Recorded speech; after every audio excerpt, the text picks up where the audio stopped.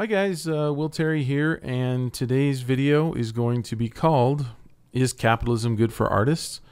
This is the Comic-Con video number 3 in the series that I'm making. My road to Comic-Con. There's a playlist that you can access on this channel, and also you can go back and look at the other videos if you haven't seen number 1 or number 2.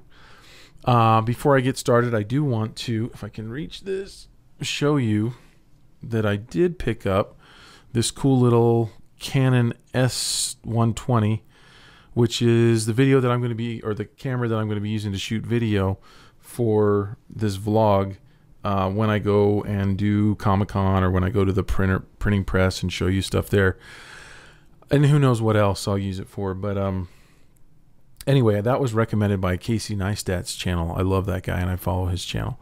And he's an expert on equipment, and he's got, you know, like 20 cameras. And so that's a really good one. I took his advice, and so far so good. It's got this, let me show you one more thing really quick. The big screen on the back, so that when you turn it on, you can see how big that screen is. Anyway, there we go. Okay, so cool. And another thing I'll update you with is that I think it's going to be my next video, or the one after that for sure. I will either be at the printer, or I'll show you prints and hopefully t-shirts that I'm getting printed up for Comic-Con. But I'll talk more about that towards the end of this video. So let me just kind of dive into the topic. This is kind of, for some people, I think this is going to be a little bit controversial, because lately, I almost said communism, capitalism has kind of gotten a black eye. I don't want to talk about this in terms of the politics of capitalism, or in that sense. I want to talk about capitalism in the sense that of what's going to be most likely to happen in your life, what is going to affect you the most. And I'm definitely not talking about crony capitalism, or the corporate welfare that large companies get, or the environmental impacts that happen. Those are all real issues. Those are things that need to be solved. And but that's not what I'm talking about. I'm talking about the simple idea of capitalism and how that affects you as an artist. So the reason that I'm making this video is because I think, you know, I have a lot of students both at the university and online at SVS, and I've got links to that right below here. And you know, I see these guys entering into a marketplace, and there's a lot of ideas being thrown around right now, especially with the internet and social media. And unfortunately, I see people where I feel like they're heading down a bad road of, you know, I can't make a living, I can't do anything, and they get this fatalist attitude. And I want to, you know, that I really try to put a positive spin on everything, because I really do see the good in so many things, and I want to share that with you. So some ideas that I see being floated around are this idea of free tuition, that, you know, people want colleges to be free, and I don't think there's anything wrong with wanting that to happen or to be affordable. I think that there are problems with it. Again, I'm not going to get into the politics of that, but I will say that where capitalism might be going wrong, or where the regulations on capitalism or on tuitions and things like that might be raising and becoming out of price, you're seeing online schools like, for instance, ours, at $14.99 a month. I mean, who cannot afford that? I mean, that's what capitalism has done. You know, 10 years ago, not possible. But through capitalism and the free market, bandwidth has gone up. Prices for bandwidth have gone down. Computer processing speeds have gone up. Video equipment has gone down. Video editing equipment has gone down. Things like this, having a little, like almost like a sound studio in your home, it never happened. To have a mic this good, you used to have to go to a radio station or to a recording studio or something like that. And now people just have them in their homes to vlog, to communicate, to teach. And that's all. I see that as a byproduct of capitalism. I see the price of online schools like Chris Oatley's, like Noah Noah Bradley, and just so many others out there that are doing amazing things for students at a very low price. Now, I'm not saying that it's a replacement for a university training. It's very different, and I actually made a video on that if you want to search back. I can't remember the name of it, but if you go back through my videos, I kind of did a pros and cons list. There are some people who cannot get to a school or who do not have the money or the time to take a traditional art school approach, and online is a really good alternative for them. You'll also hear people say we need to get off capitalism. I don't really understand that. How would we ever get off of capitalism? I think that's that's an idea that, and a lot of these I think are a waste of time. We're never going to get off of capitalism. Capitalism existed since the beginning of time, when the first caveman traded a club for a drumstick of meat.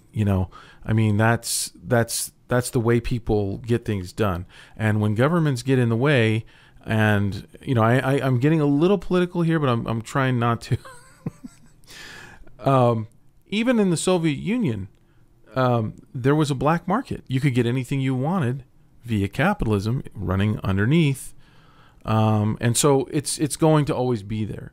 So one of the reasons why I want to talk about this for artists is because I feel like you're wasting your time if you're waiting for some magical thing to happen where we get off capitalism and all of a sudden you start making more money as an artist, because somehow, somewhere, some way, someone's going to start paying you more for doing what you do. It's just not going to happen that way. It's a waste of time to think that.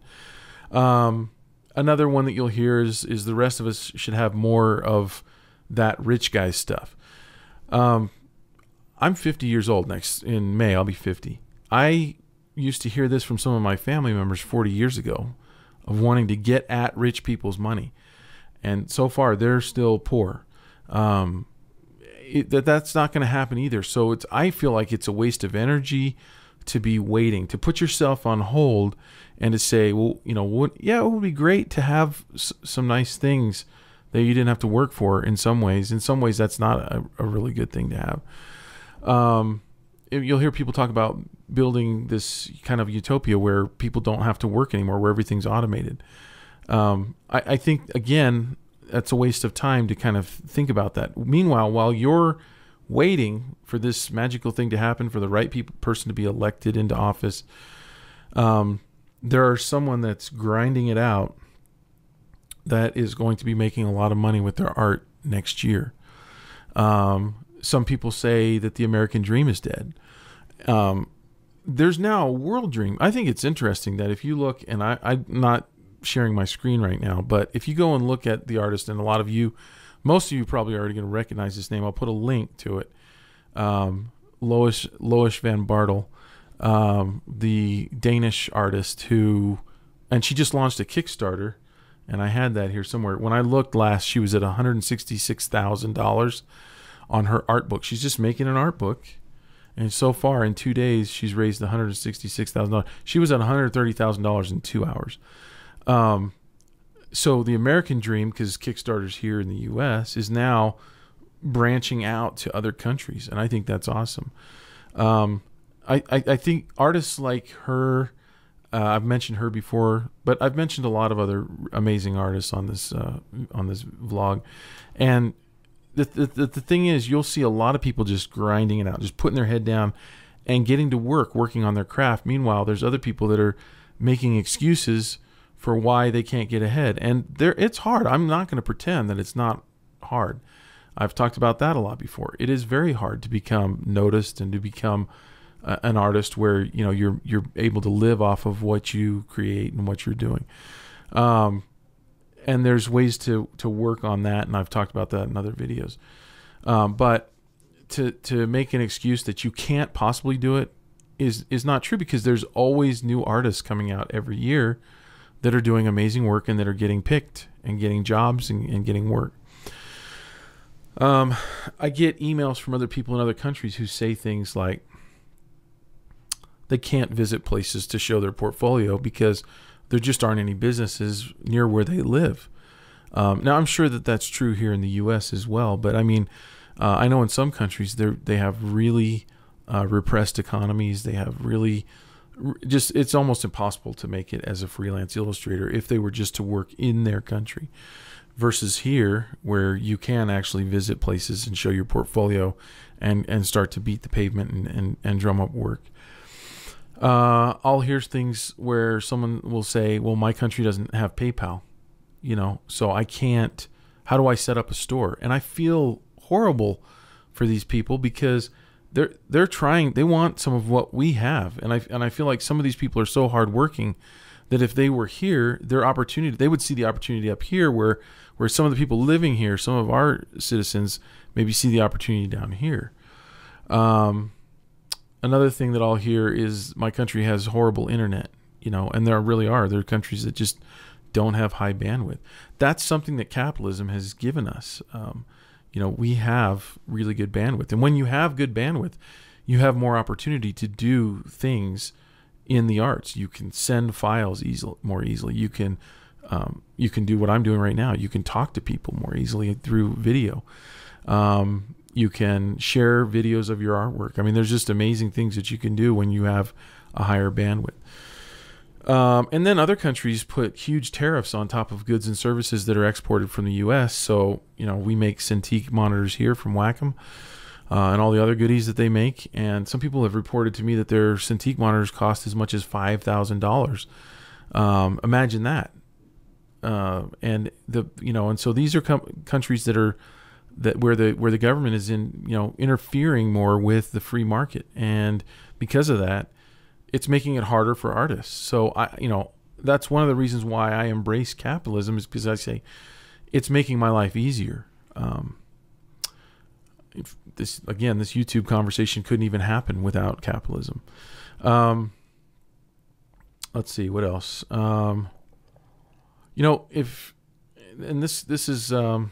This is another way to think of it. We're creating as artists, and this probably goes to the crux of the question: is capitalism good for artists? We create unique things. There's nobody that creates like you. There's nobody that creates exactly like me. There's nobody that creates exactly like this other guy or this other gal. And because of that, if capitalism is going to work for anybody, it's going to work for the person who's creating a unique product. I mean, we used to have auto workers in this country, and rightfully so. They banded together and unionized to try to make sure that they could keep their rates up. And why did they have to do that? Because they're replaceable. One auto worker can do exactly what the next guy does. And so they're cogs in a wheel. And the only way they can protect themselves is to band together and threaten to walk out. And I'm all for unionizing as long as it's not government controlled. They can do their best to kind of hold themselves hostage to make sure that the company is paying them enough. Now those companies most of those cars are made in other countries, but you've got all these auto workers that are out of business. You've got a lot of people in other sectors where their jobs have been outsourced to other countries. We've talked on this vlog before about Elance and Odesk and sites like that, where that has given a lot of opportunity to our neighbors in other countries, and it's taken a lot of opportunity out of this country. But the cool thing is that the higher you get your artwork to, the higher level that you attain, your work becomes more and more unique. And it becomes, why did Loish get $130,000 on her Kickstarter in 2 hours? It's because her work is at such a high level, and she's developed such a huge following online that as soon as she announced it, people just went crazy for it because they want to have what she has, because they can't get it from someone else. So she is totally taking advantage of the capitalism, the capitalism system. And I personally think that if you are the type of person who feels like everyone should be paid the same, because again, there was an artist organization who I'm not going to name by name because they have this nasty habit of suing artists. I've talked about them before on this vlog. They make a book for pricing and ethics and guidelines, and for a while, they wanted to get us unionized so that we would all be paid the same.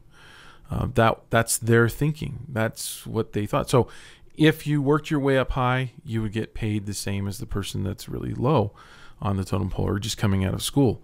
It didn't work because artists, in large part in mass, rejected that. But if you're the type of person who feels like everybody should be paid the same, then in order to be consistent with that idea, I think that you should patronize restaurants that you hate, because the people that are in the restaurants that you hate are working just as hard as the people in the restaurants that you like, right? And so if you're not patronizing the restaurants that you don't like, you're not spreading your money around evenly, and you're only giving it to the one that you like. And you're reinforcing the idea that the harder you work and the better the product, the more patronage they will get and they will give. So it's inconsistent if you're not doing those sorts of things. If you're trying to get better as an artist, you're going to pass up other artists, and you're going to take work away from them in theory. I mean, there's especially I've talked about the freelance jobs that I've had recently. The two that I'm working on right now, still working on them for Random House and for the pharmaceutical company. And I was on both jobs. I was up against other artists, and luckily, I won both of those contracts. That means that those other two people didn't get to that work. Excuse me.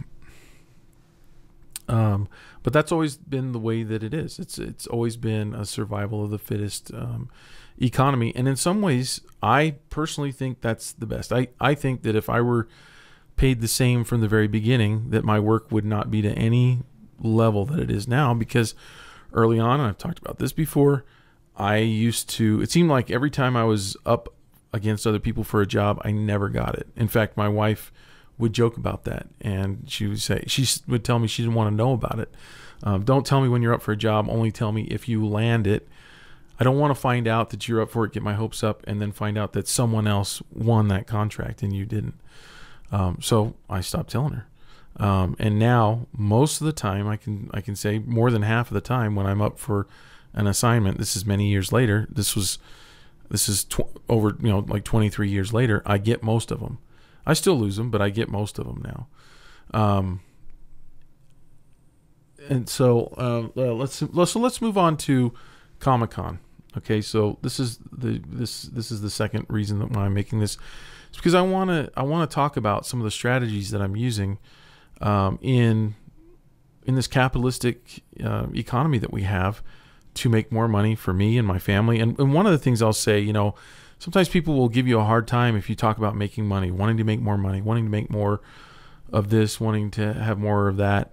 The way that I look at it is replace the word money with life. I mean, you cannot live without money. So am I going to apologize for wanting more life? No. Am I going to apologize for wanting more life for my kids and my wife? No. The more money that you make, especially if you're good with it, and I've talked about that before too.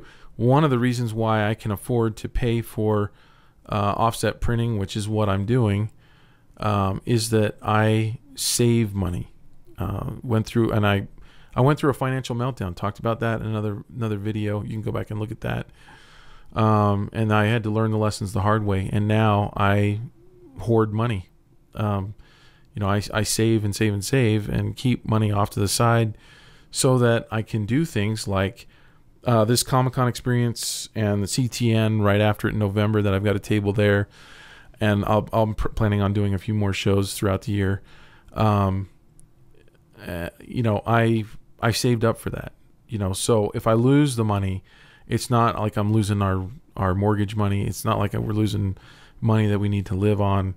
This is extra that I've saved to be able to do this in hopes of making a little bit more money. But also the main part of this has been, I just want to break from doing client work and I want to do something that's really fun. So I decided to use offset printing to get more volume, more prints, and get my costs down.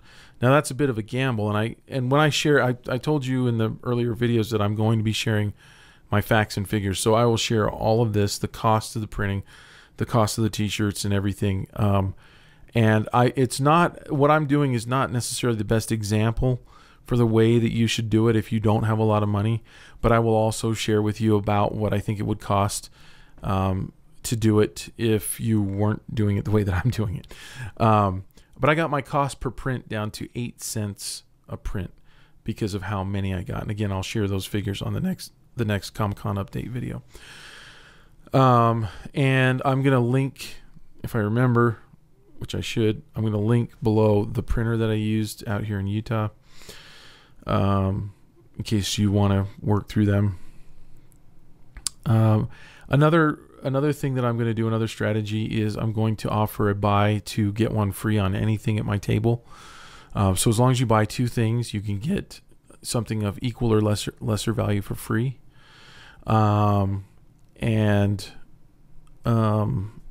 I think that's how we're going to do it. But that's the plan right now. We'll see when we get to the table exactly how we word everything. But basically, that whole idea is to make someone think, well, I spent $15.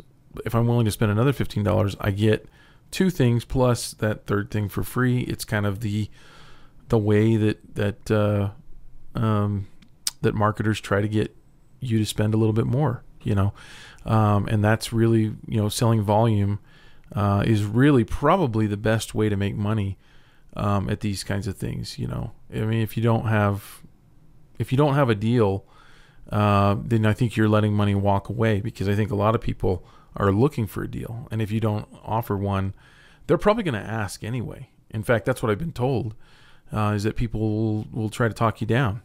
I think if you already have a deal in place, then you already have a policy. And one thing that I found people cannot argue with is when you say, well, that's just my policy. How do you argue with that? Well, it shouldn't be your policy. That's just, it is what it is. That's my policy. So with that plan in mind, that's another strategy. The simple reason that I wanted to do t-shirts is 2 reasons. One, my family wants them. I want 1 or 2. But probably the bigger reason that I decided to go ahead and do that is I think, and this is just a hunch, this is all guesswork at this point because I haven't proved any of this, but I think that when you go along and you're walking along at different and seeing different tables and different setups, you're going to see prints, especially in Artist Alley, right? Prints, more prints. And I think t-shirts are going to stand out. I think they're going to look different. I think it might actually catch people's eye to go, I wonder what's on that t-shirt.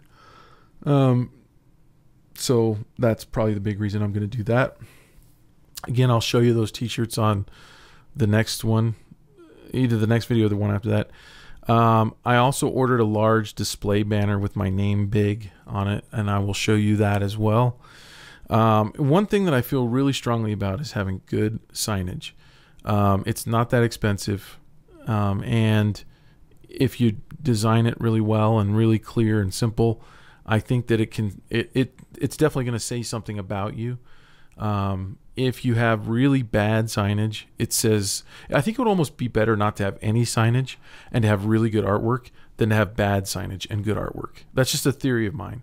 But like when I'm going along and I look at people's booths and stuff, I am judging them.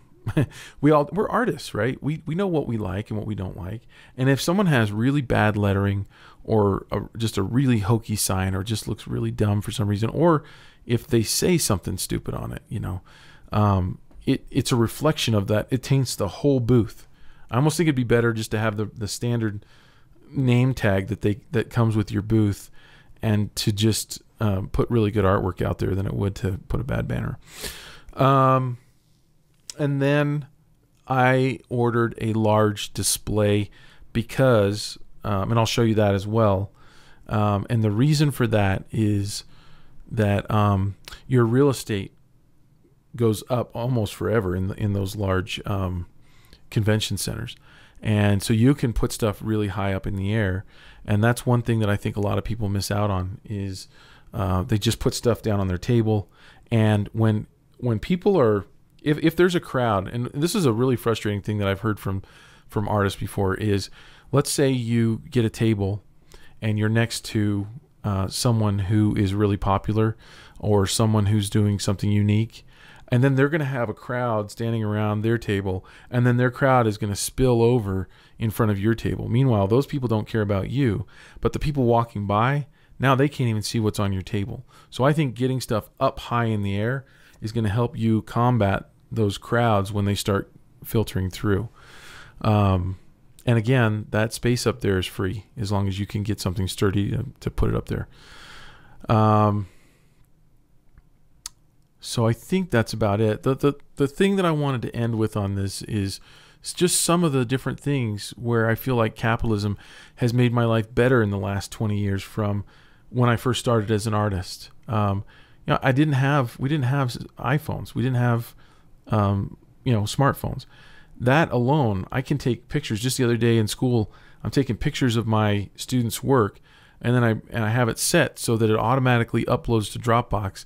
And then I can download them here at home and set them up for my drawovers that I'm going to do on Tuesday in class. That technology is brought to us from capitalism. I use my iPad all the time. I use my Cintiq all the time.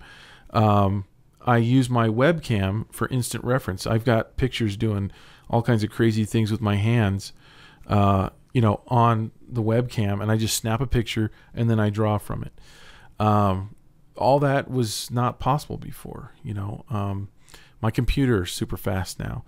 I can send artwork lightning fast, huge files, WeTransfer, bam, for free. Again, doing drawovers in school. I have a classroom now that has Cintiq in it, but in the past, what could I do? People would turn in their work and I would talk about it. I would have to try to verbalize what I would do differently, and then they're not understanding, or sometimes they are understanding. I mean, that's what I had when I was in school, is the teacher would talk about your piece. Well, now I can paint over your piece. I can draw over it. I can show you exactly what I would have done differently. Thank you, capitalism. You made my life better. You made my students' life better.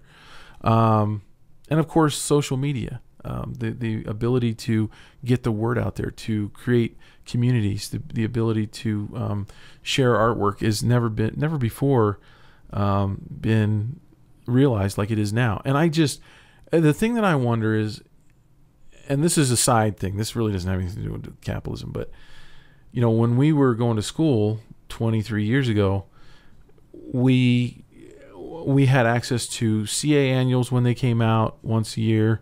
And we had access to Society of Illustrators annuals when they came out once a year. And that was pretty much it. We had past annuals that we could look at. But if we want to see good work, we had to look in one of those two publications. And that was it. And now you get on Instagram, and I mean, you can scroll forever. I wonder, this is just a question, if you have something to say on that. Are our lives better because we can see more good artwork? Are we getting better faster because of that? That's just kind of a question that I've had. Anyway, thanks for watching this video. Do not subscribe if you don't want to see more videos like this, and I will see you on the next one.